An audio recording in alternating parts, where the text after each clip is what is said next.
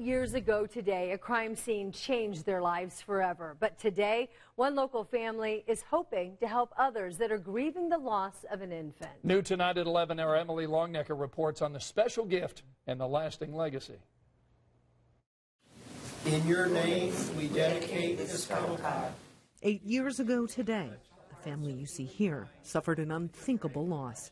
Kathy Crane came home to find her son Jeremy and 7-year-old granddaughter Kylie murdered.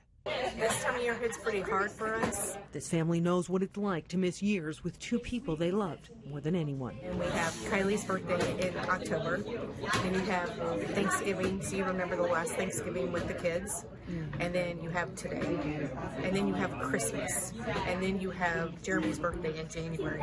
That's why this year the Cranes donated a cuddle cot to Riley Hospital for Children in Jeremy and Kylie's memory. Our family, unfortunately, didn't get the gift of time. And that's just what they want other families who lose babies to have, time with that infant, even though it's past. So this is an incredible device because it's a cooling device for a baby that's been lost. The cuddle cot will provide an additional option to give to these families. It's going to add another layer of support to provide to Riley maternity families. Right now there are 20 cuddle cot devices in hospitals across Indiana. The Cranes say they're proud to add one more to that number in honor of Jeremy and Kylie, hoping to help other families grieve, something they know about all too well. Emily Longnecker, Channel 13, Eyewitness News.